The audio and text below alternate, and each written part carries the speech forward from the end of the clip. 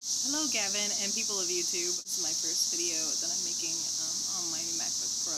I'm going to try and use iMovie, but anyway, that's more the logistic, interesting part of what I'm doing. The actual content of this video is to teach you about what you are hearing over me right now. Cicadas are a staple of the American South, and in Tennessee it's pretty well a good indication of summer.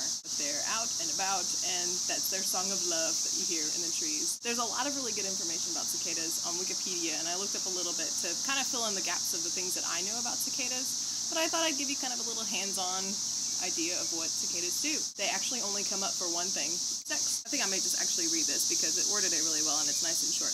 After mating, the female cuts slits into the bark of a twig, and into these she deposits her eggs. She may do so repeatedly until she has laid several hundred eggs. When the eggs hatch, the newly hatched nymphs drop to the ground where they burrow.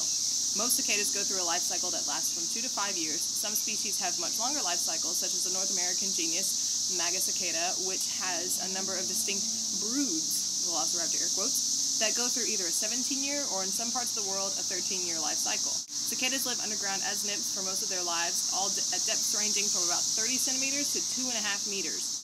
In the final nymphal instar, whatever that is, they construct an exit tunnel to the surface and emerge. Then they molt and shed their skins on a nearby plant for the last time and emerge as adults. The abandoned skins remain, still clinging to the barks of trees. Lather, rinse, repeat.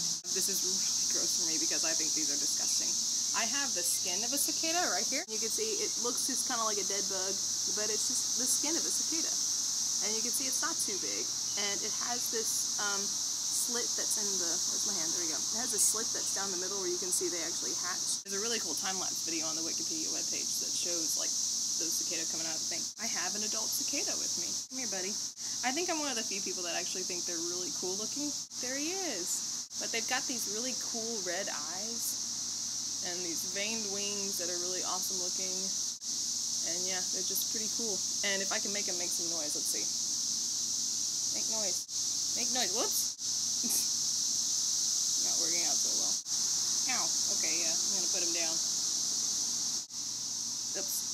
Oh, you may have heard him. He just made a sound. So yeah, there's a little bit of information about what cicadas are like. They're very noisy, and it's what life in the American South is like. If you ever get a chance to go to the southeastern states of America, you should go check out some cicadas. Have fun. Bye.